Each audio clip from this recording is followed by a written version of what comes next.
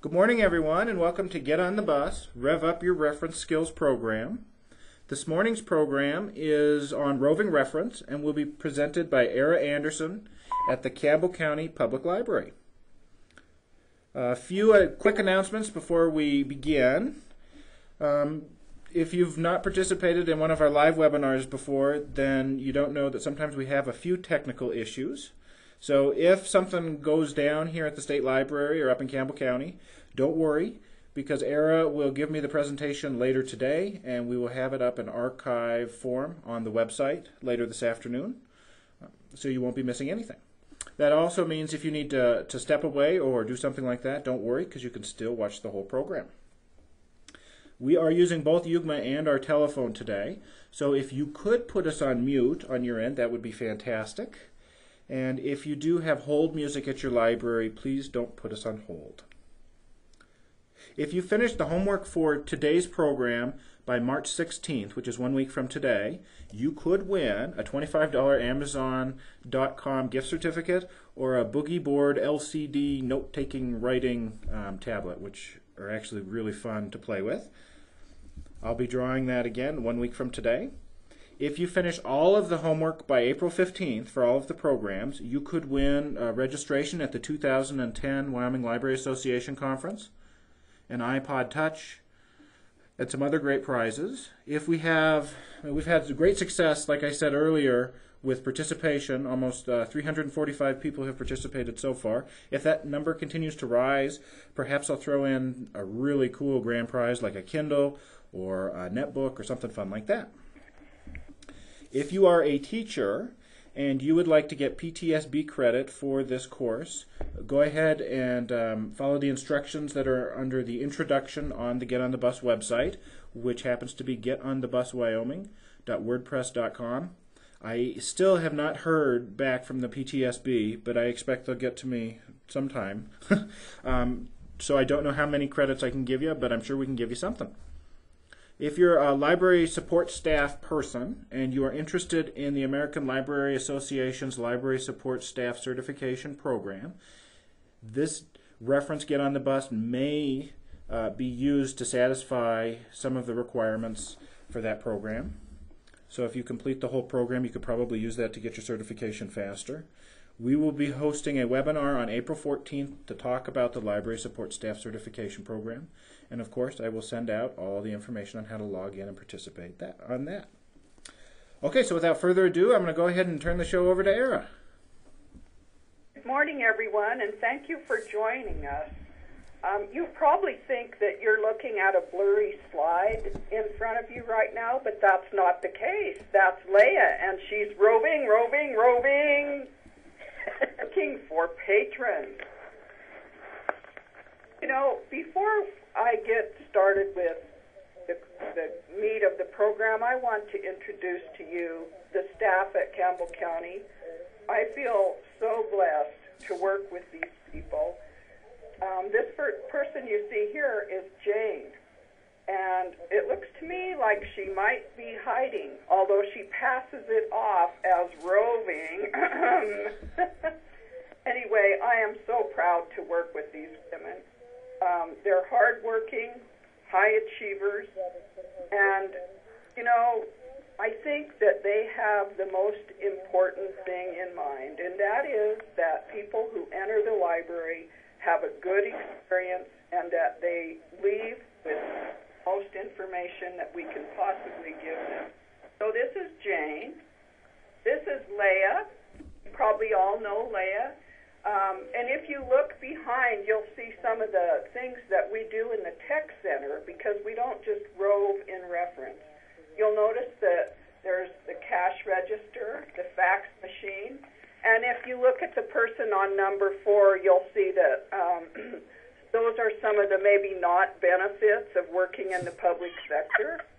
I think next time we're going to try to requisition chairs that go all the way down the back. This is Mary, and Mary's really concentrating on not looking at the camera, but we'll see her later. And this is Candy. Candy's at the tech center, and she's working with someone to release a print job. You'll see a better picture of Candy later. And this is Mickey. Mickey has been an advocate of roving from the beginning, and right here she's talking with a parent and a couple of children about the best of resources. All right. So from a practical standpoint, at Campbell County Public Library, these are some of the things that we find work in roving. When you rove, you meet people at the point of their need, whether it's in the stacks, at the desk, or at the packed terminals. And we also find that this personal contact makes people feel welcome. It makes them feel like the library is a place to be and where they want to come back to. And it's part of that Walmart greeter concept. You know, we take so much for granted because this is our field. I think sometimes it's easy to lose sight of the fact that not everyone is comfortable, especially in the public sector, when they walk in and try to find something. So another thing is that our client feedback has told us that people appreciate this approach. We've also found that roving eliminates the barrier of the desk. It puts you on an even space with those people seeking information. And it also ensures that we care about our clients' needs, and we care that their needs are met. Another thing, the staff is more aware of what's going on in the stacks. You can't know who's in the 600s desperate for medical information if you're always at the desk. So, in general, this just helps us better understand the needs of the people who use our library. And the staff is also more aware of the materials. If there's a client looking for information on Lyme's disease, and our Lyme's disease books are really outdated, that's immediately brought to our attention because we just can't cover all bases without help. And here are other things that work. Roving gets the staff members moving.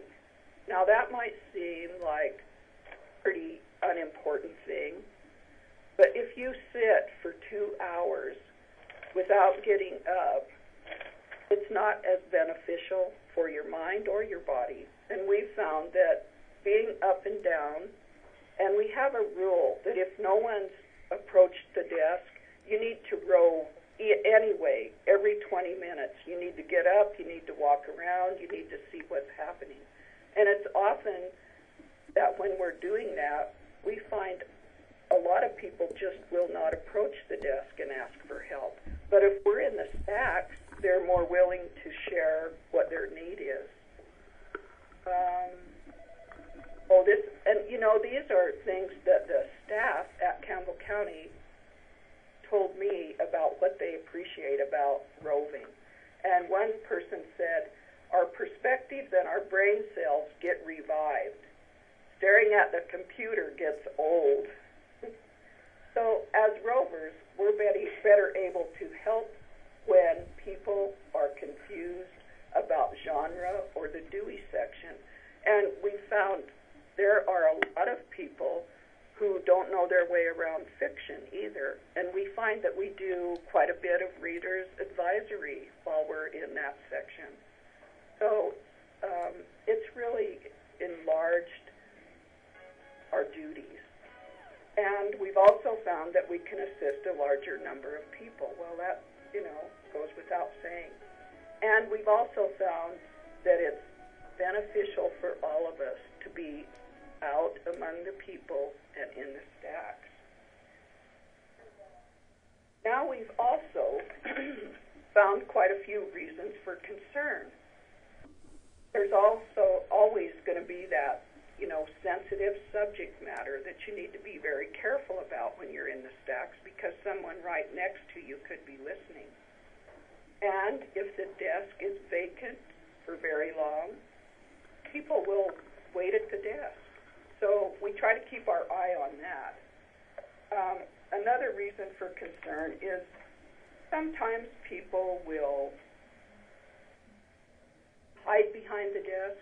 I don't know if that's true, but the desk is a barrier. And for people who are not as comfortable or maybe are more introverted, the desk can be a problem for roving because they tend to say, I want to be here at the desk. This is where I'm comfortable. And we also get, a lot of times we have ready reference at the desk, and we're off in the stacks. And also, people are accustomed to a stationary desk that they always go to for the point of service. Also, Mary pointed this out, that there's a very fine line between allowing people enough time to orient themselves and asking them if they need help.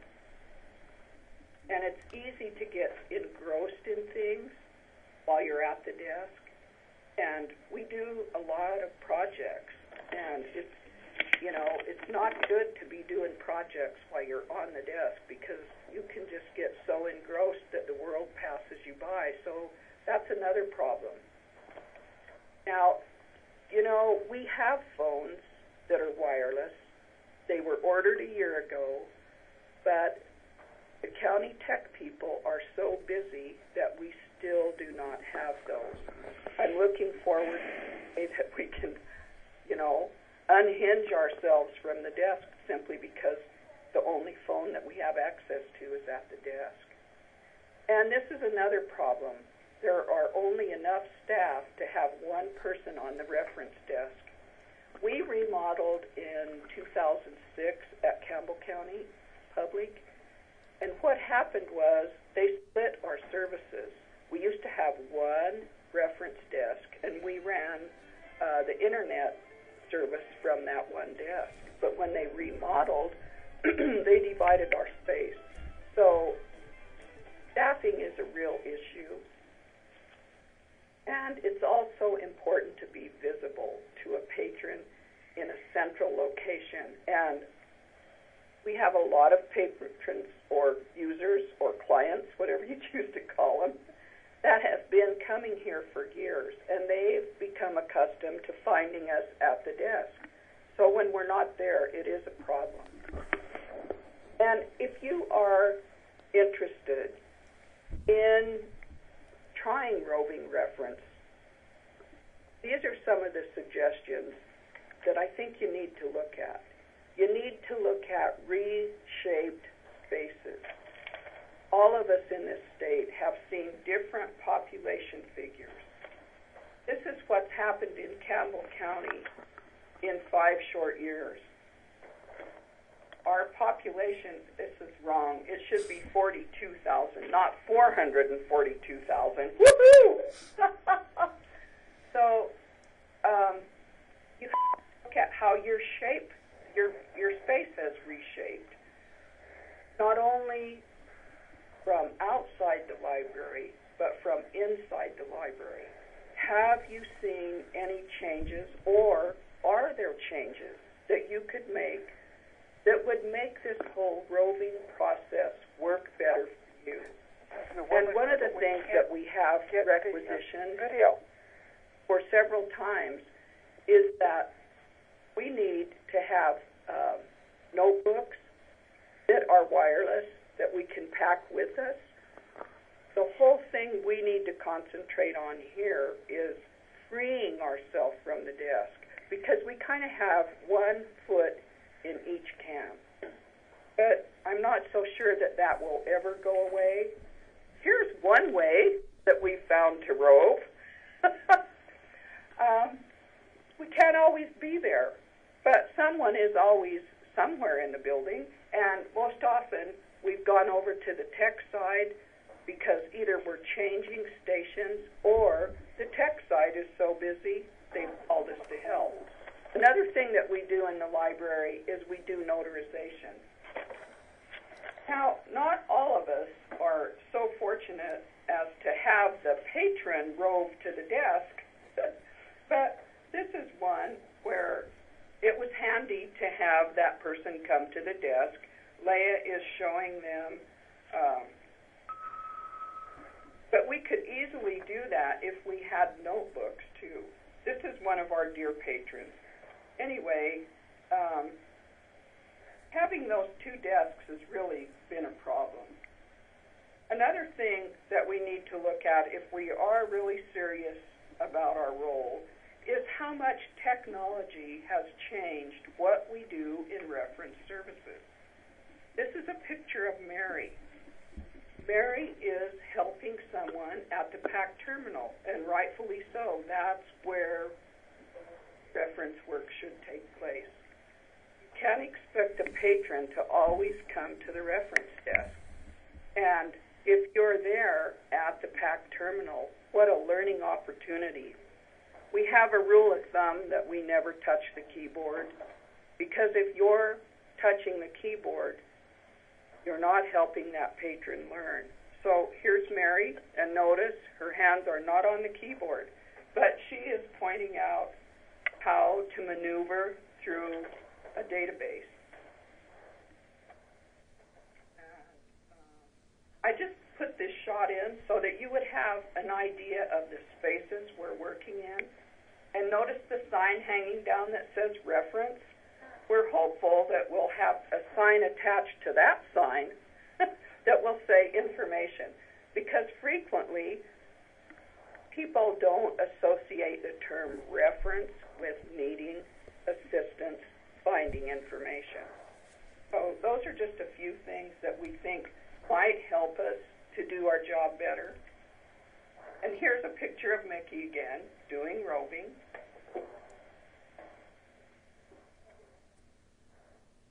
These are some things that we put together that we feel would help us do a better job of roving. Simplify, adapt, educate the users, and delay what you're doing or eliminate, in some cases, what you're doing. This is one thing that we've done to simplify. We've created an in-house wiki for reference. That way, it doesn't matter what computer you're on, the information you need can be right in front of you. This happens to be part of what we call our gray box. Years ago, we had a little gray file box, and in that little file box, we alphabetically listed everything that we thought was pertinent that we had frequent call for, because we didn't have such a thing as bookmarks. And so we began to bookmark things. Well, it's fine if you're always on the same computer, but we're not. So we created this wiki so that we can find things readily wherever we're at. So that was one thing we did to simplify. Another thing we've done to simplify is create a staff homepage. And this staff homepage takes us directly to the resources that we're accustomed to using with people.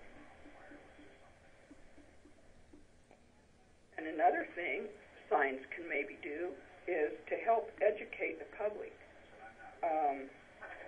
Not always fun to go tell people that they need to be quiet. So sometimes just a sign and just the ability to point up at the sign is a way to help educate people about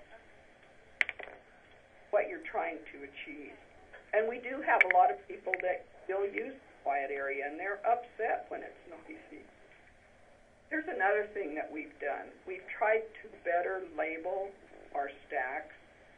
You know, in an ideal world, it would be great to walk everyone to the correct stack and to help them find the book, but we don't have that kind of time. So what we've done is try to put good signage up so that people can, and it's easy to say, if you walk down to the left, you'll see the stack that starts with 951. If you'll turn left, you'll find the book you're looking for, and if you don't find it, come back and I'll come and find it for you. So this is just a way for us to not only educate, but to maybe put off the inevitable. And here's another sign. We have a large print collection, and it's interfiled. So this is just a way for us to alert people or to educate people about where our holdings are. Now, this is Candy and Jane. This is not exactly what I had in mind when it came to roving, but you can tell they're having a great time. They're adapting, I think. I think that's what they thought they were doing. Oh, now they're roving. Hang on, Candy. And this goes back again to the part about educating people. Look at the number of people here who are going about their business. Vicky's looking on. No one's asking her for help, but we always need help somewhere.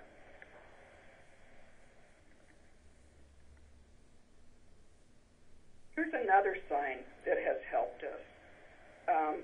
For 1 year, we decided that we would subscribe to both electronic and paper in Morning Star and Value Line, but we wanted our public to know that they're not always going to have the paper, and so we put up this sign, and it's been very helpful. And some of the people that I thought would never, ever want to give up the paper are already using the online resources.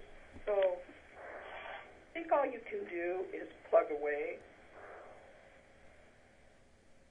So saying and eliminating. Are there things that you could possibly put off if you decide to rove? Another thing you have to ask yourself is, what are you willing to give up? Because we've found that we've had to give up quite a bit. We used to do displays. Every 2 weeks we'd change our display, and we'd have different books up and different. We just can't keep up. The population just keeps getting bigger and bigger. So, you know, those are some of the things that we've had to eliminate. And some things just get delayed because you just don't have time. And it's not necessarily that you mean to delay them. You just can't keep up. When that happens, I think you need to relook at the situation and decide if those things that were delayed are important enough to keep.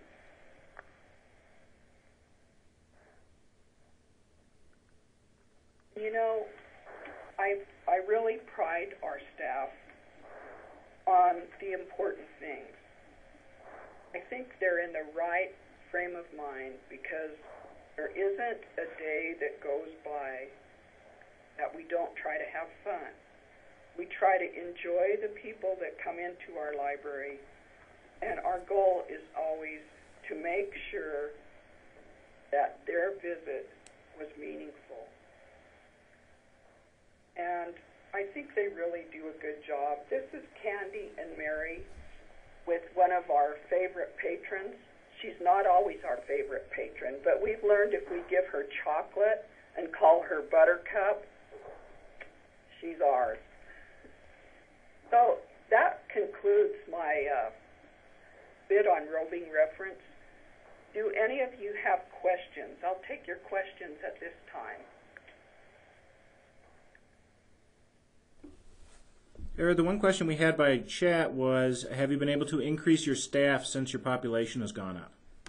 You know, Chad, I tried. I tried 2 years ago, and I asked for 60 hours, and they gave me 12. So I have tried.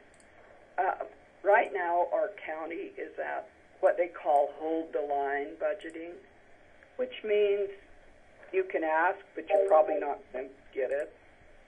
So we've sort of resigned ourselves to knowing that we got to work with what we've got. And the county seems to be able to build new facilities. We're in that vein right now. And most agencies are very frustrated by the lack of help that all agencies in this county are hurting for additional employees. Hey, what else, Jamie? But that was it. Does anybody have any questions for Era?